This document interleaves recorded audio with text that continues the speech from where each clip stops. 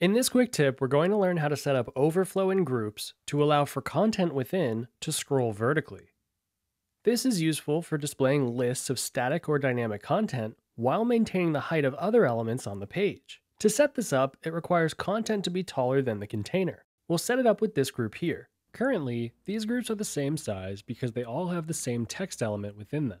It's this size that we want to maintain, but as we copy and paste more text into this group, our text elements expand the group itself. This is because our max height for this group is set to infinite. So how do we cut the content off and then make it scroll? To cut the content off, we must give it the same max height, which in this case is 300 pixels. Then we check allow vertical scrolling when content overflows.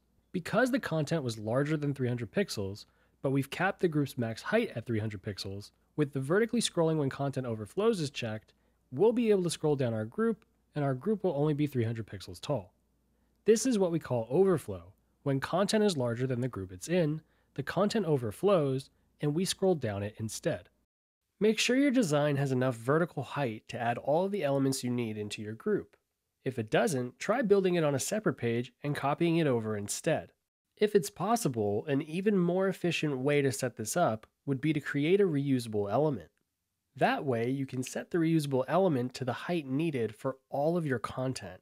This gives you an entire canvas to build your scrolling group separate from your main page. And when you add the reusable element to the page, you can enable the vertical scrolling property and give the reusable element the desired max height. As your app gets more complex, branching sections off like this makes it more manageable.